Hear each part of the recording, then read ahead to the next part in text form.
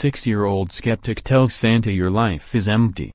Reuters. A 6-year-old boy from the Washington area has shaken up social media with an all-too-skeptical letter to Santa Claus in which he pretends to know Jolly Saint Nick's life is empty and that Santa had no idea whether he had been naughty or nice. The boy's mother, Sarah McCammon, posted the Dear Santa letter on Twitter on Sunday, and by Monday it was featured on Moments, which Twitter considers its most popular or relevant topics.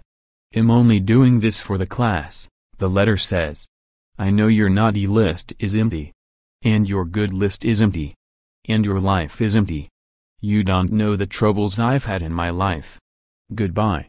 The kid signs off with love but refuses to identify himself, writing, "I'm not telling you my name." McCammon, a reporter on National Public Radio's National Desk, was traveling and unable to immediately comment on Monday, an NPR spokesman said.